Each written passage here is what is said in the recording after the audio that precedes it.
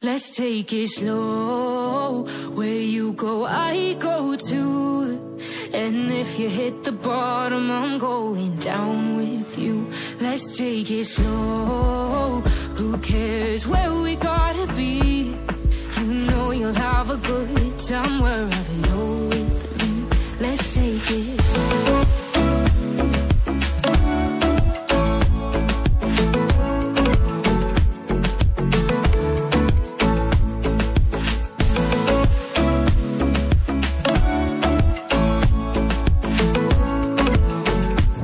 Oi gente, tudo bom? Espero que sim, iniciando mais um vídeo aqui no canal.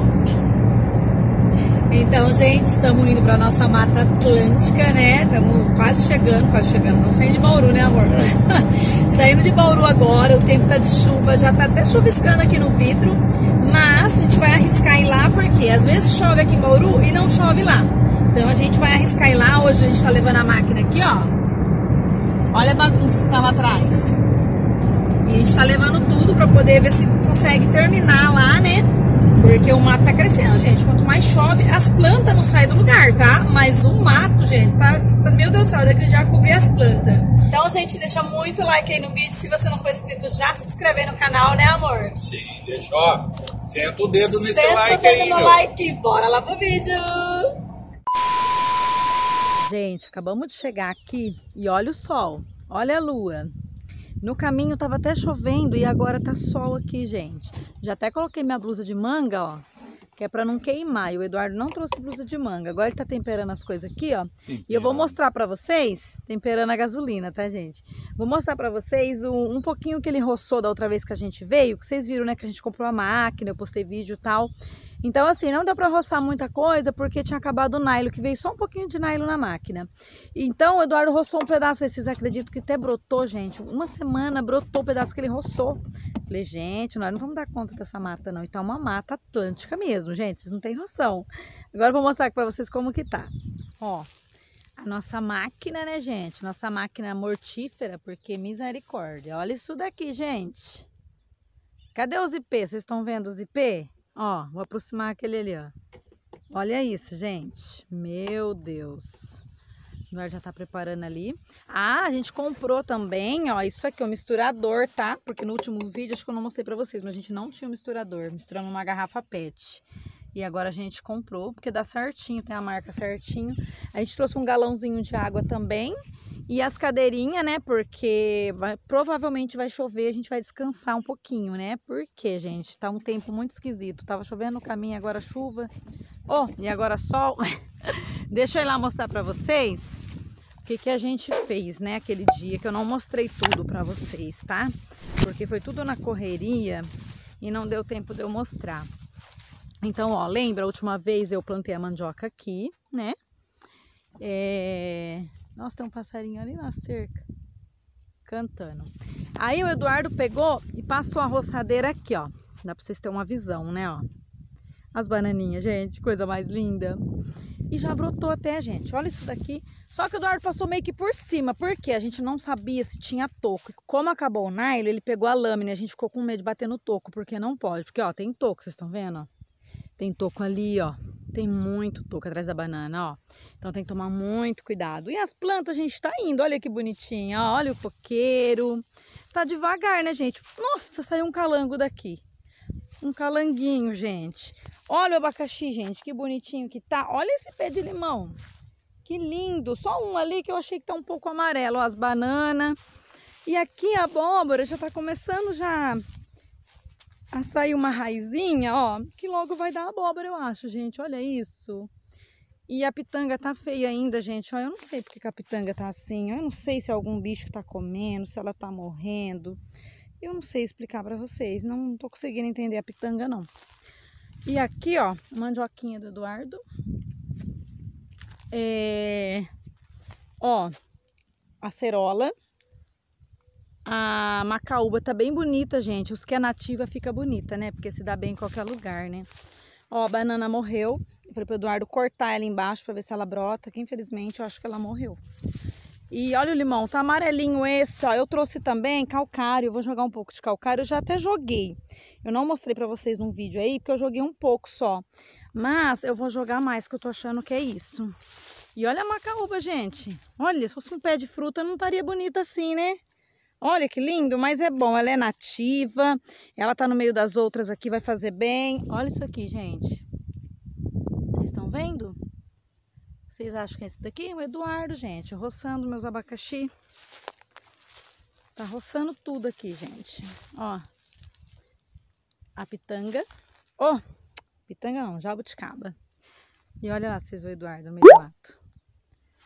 É isso, gente. Vamos trabalhar um pouquinho, né? Porque o sol tá demais, demais. Vamos dar uma roçada por aqui. Gente, ó. O Eduardo já desafogou os ipê. Agora ele tá lá do outro lado. Olha aqui como ficou bonitinho, ó. Eu fico de longe, gente, porque o Eduardo tá parecendo um louco da motosserra, tá? Só que agora o louco da roçadeira, gente. Ele já roçou tudo meus abacaxi ali em cima, ó. Nossa, eu fiquei louca, gente. E ele vai roçando, não tem nem noção das coisas. Bem ali onde ele tá, ó, eu plantei umas florzinhas azul. Não sei não, gente, você não vai roçar tudo com aquilo ali. Ó, gente, as formigas continuam, viu, ó. Tem formiga de tudo que é tipo, ó. Essa aqui, ó, não tinha visto ainda não. O Eduardo passou ali, ó. Já saiu um punhado delas, ó. Tá vendo esse buraco? Olha lá. Eu tenho que ficar de longe, gente, senão ele joga duas coisas em mim. E, gente, eu vou chamar ele e ele não me escuta. Vocês entendem o que eu faço? Pra mim não correr risco, né? Eu pego a minha enxada, ó. E fica vendo, gente, o que eu faço com ele. Vai acabar, ó, passando em cima das minhas plantinhas. Olha aqui. Que linda. Essa ele popou. Vamos ver as próximas. Ai, não, tá vendo lá.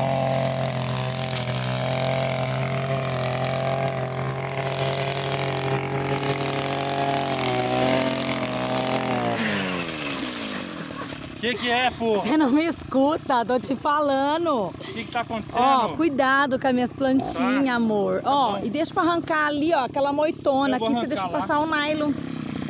Ai, gente, eu tenho que fazer isso, ele não me escuta, ó. Eu dou acabada de enxada nas costas. Ah, não deixa nem eu passar pra ir pra lá, gente, ó. Olha só, ó, deixei o toco ali, ó. Deixa eu passar atrás de... Ó, tem uma planta atrás de você. Tem que tirar esse toco, jogar. Então, mas eu puxei. Pera, eu passar, amor. Vai. Ó, eu tenho uma planta aqui, eu tirei ele pra você roçar ali, ó, tá vendo? Ai, gente, deixa eu sair correndo, porque o homem é o louco da motosserra, gente. Misericórdia. Olha isso. Ai, Senhor. Gente do céu, mas é trabalho, hein? Eu já tô com sede já. Gente, tô aqui sentada, por quê?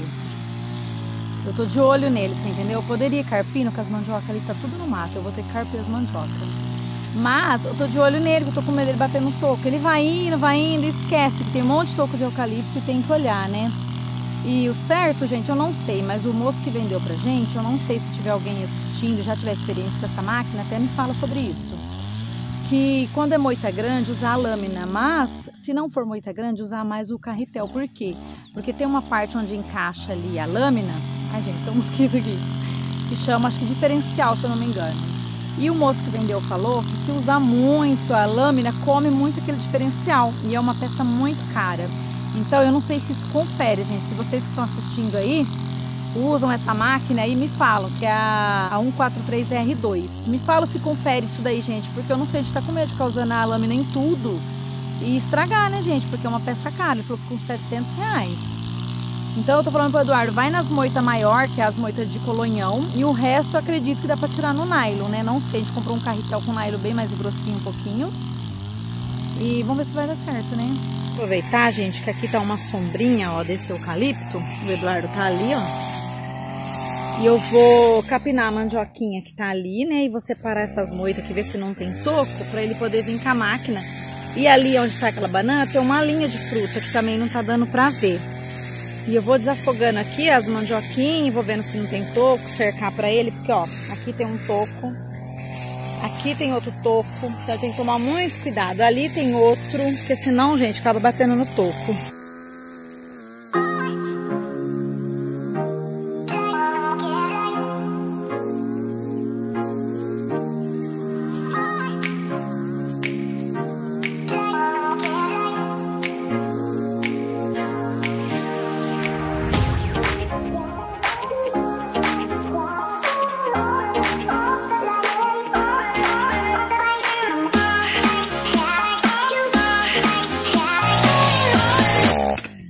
Gente, ele já cortou o ponteiro da minha acerola ali, vocês acreditam? Mas olha como tá ficando. Era um pé de acerola, né? Agora eu não sei se ele vai crescer, porque tá muito mato e não dá pra enxergar não, gente. Não dá.